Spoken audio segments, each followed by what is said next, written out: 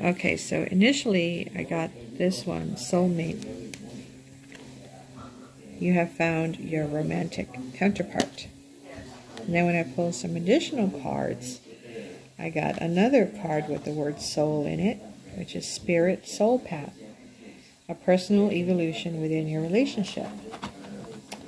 Then I got Tease, which says the energy is fun and lighthearted but uncertain.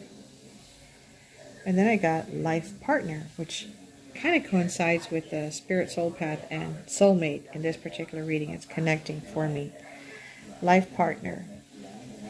Your romance is stable and ready to go the distance. So what I'm feeling here is that even though right now you and the person that you're dating have lighthearted and fun energy, like flirty texts, and you're very happy and giddy when you're together and you're just having fun, even though that's the case, in reality, this could be a soulmate in your life. I say a soulmate because I've already gone through several in this lifetime. A soulmate.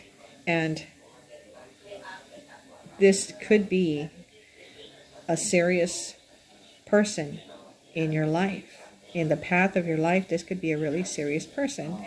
And to me, with the life partner, it feels like even though you all are flirty and having fun, in reality, over time, this is going to evolve into a serious relationship, a long-term relationship, and this is actually going to be your life partner.